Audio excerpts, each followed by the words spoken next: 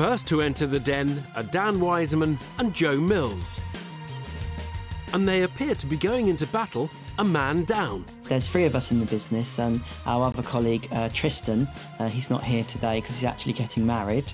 I've forgotten best man duties to actually be in the den today pitching our business. It looks like some sort of board game. One of you's going to be terminated. Do you know what? It'd be quite good to get rid of the 4 of you.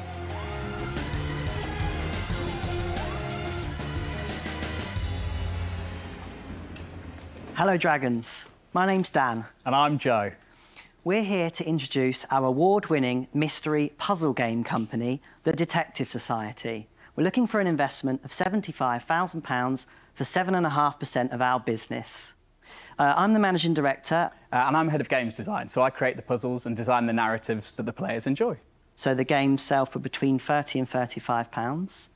Each box is packed full of case files, photographs, maps, physical evidence, everything that you could need to solve the thrilling case.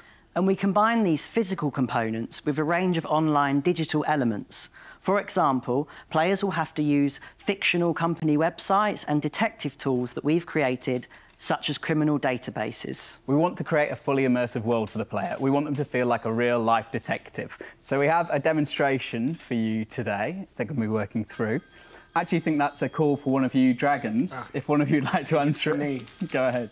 That'll be my mother. Hello, dragons. Locked inside that chest, there is a precious message. Your goal is to open it. Play at home, immersive, mystery puzzle games is the offering from Dan Wiseman and Joe Mills. OK, so now I need help. The order in which we joined the programme. Yes. OK, starting from Peter Jones is first, then it's me, then it's Tuka. OK. Then it's Sarah. Because I'm not the newbie anymore. Ooh. They're willing to hand over 7.5% of their business. So you'll need to text that number that you've revealed with the code word. Got a text message back. It says the code to open the chest is 591. There we go. Come on, we're dying to see what's in. Wait. In return, the entrepreneurs are asking for £75,000. Thank you for listening to our pitch. We will now be happy to take your questions. There you go. Sarah Davies has a track record of investing in virtual escape room ideas. The purple box has a bit of everything from our range, and the blue box is an actual product. That's episode 1. And she's first to look for clues that this concept could also be a breakout business. Guys, I think it seems great. Just let me get this right. You're the business brains, you're the gaming brains. Yes, and there's actually a third member who's not here today. He's actually getting married. And he's head of narrative. And can I just ask, what's your ownership structure in the business at the moment? Third.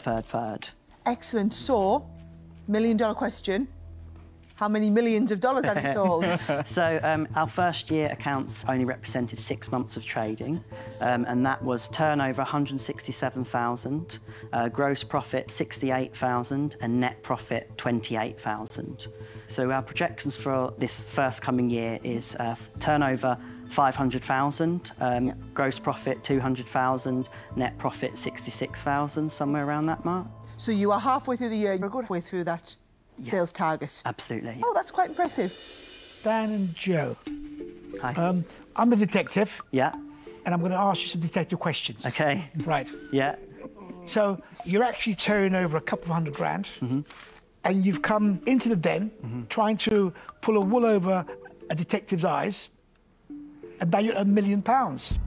Isn't that a bit wishful thinking? Well, I think we're looking ahead, really, at the opportunities that we've got.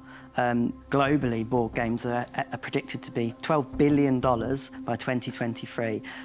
Escape rooms, for example, in the US is a $466 million market, and we cross aspects of all these different things. We just need a bit of help to get to that stage. You want me to invest in you on a future valuation, not on today's valuation, on a hope factor? Sure. We'd be willing to hear an offer, Tuka. The entrepreneurs give a cheeky riposte to Detective Suleiman's opening line of questioning. Peter Jones is no stranger to investing in game ideas.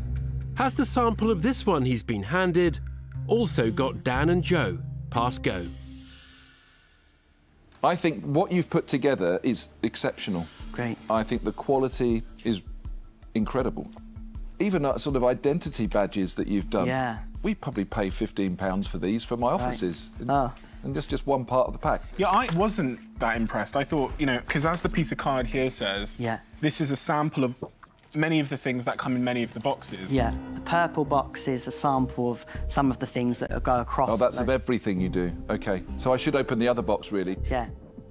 So if I was to, you know, look at maybe this box and take this one as the standard box, right? Yeah. Well, I'm opening this and it's got a couple of pieces of paper in it and a padlock, and that's 30 quid. But you're missing the point, because we're not buying what's in the box. Yeah. We're buying what's in his head. How do we know the value of what's in his head, though?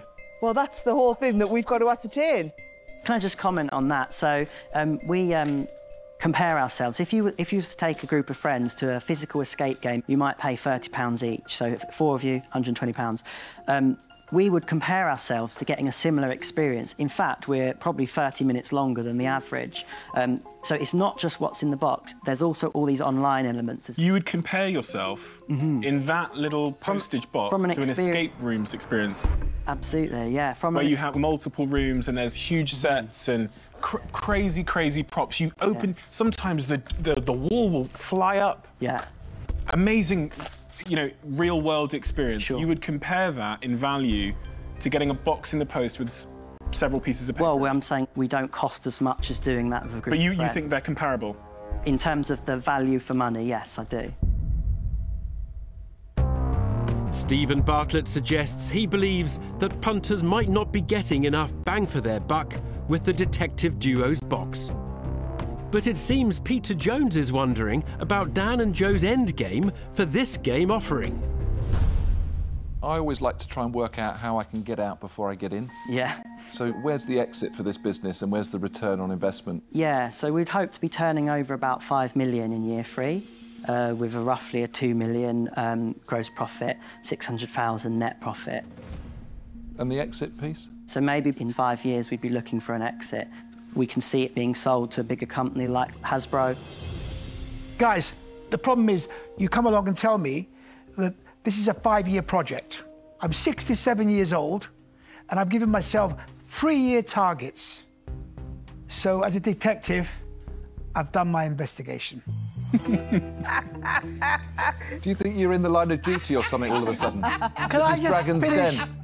Anyway, I wish you all the best, but I'm not going to invest. I'm out. Thank you. Thank you.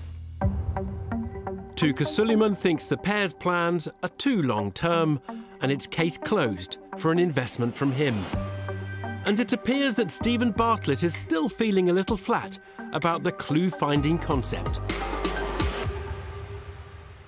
Dan, Joe, this might be because of the digital generation that I'm part of, but this feels like a bit of a step back, where you're sending an experience in the post, which isn't as sort of immersive and engaging to the generation that I represent as I think it could be. Had you come in here and told me that this was a virtual reality game, then I would have been super interested. But for me, this is a step back. Okay. So for that reason, I'm going to say that I'm out. Okay, thank you. I do think that you've come up with an interesting concept. But as a business, I'm really concerned about your exit thoughts and processes because I don't think you'll do it. So for that reason, I'm going to say sadly that I'm out. You're really good. I think without you, I don't think that this to me is a slam dunk, you know, because it is about the games you come up with and it is about your ability to pick up on whatever is the latest theme. I think you have got something here. So I'm going to make you an offer. This is going to rely entirely on Sarah, because I'm going to offer you half of the money. And I want 12.5% of the business. Deborah Meaden throws the duo a partial lifeline, but her offer depends on game-loving Sarah Davies matching it. Will she be prepared to roll the dice and offer half the money for half the deal. I really like the business. I really like both of you. So I would be willing to match that offer on the table. However, 2 dragons is quite often not better than 1 because that's 2 of us to keep happy. Right. So I will also offer you all of the money, 75 grand. Okay. For 25% of the business. Thank you, appreciate that. Thanks. I think you need to talk to the wall and think about what is it you want and need from a dragon. Okay, can we have a moment? Thank you. Sarah Davies makes a strong statement of intent by suggesting she might be all the duo need to springboard their setup. But she is also prepared to share a deal and the £75,000 with Deborah Meaden. I'd be actually bloody terrified to work with you two. I mean, I think both of them together would be fantastic, but Yeah. I'll leave it to you. But both offers would mean handing over way more of their company than the 7.5% that the entrepreneurs want to give away. Really appreciate both your offers, that's really kind. Can I ask, do you two believe that you'd be a good fit together, working together? Oh, yeah. I am very happy to work together. We offer very, very different skills and we work in very different ways. Yeah. But I think as a pair, you can get the best of both worlds. Would you consider working together for 20% in total, so 10% each? I think the right setup is that dragons are a quarter, you 3 are a quarter each. We're all sitting on, on an equal footing. Okay. I would agree.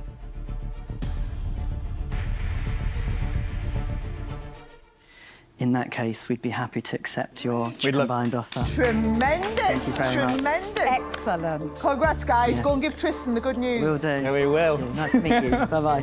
Thanks, guys. Dan and Joe have solved the mystery of the missing investment. They leave the den with the £75,000 they came for. That was stressful. You were so good.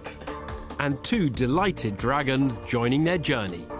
Virtual fist pump. Boom.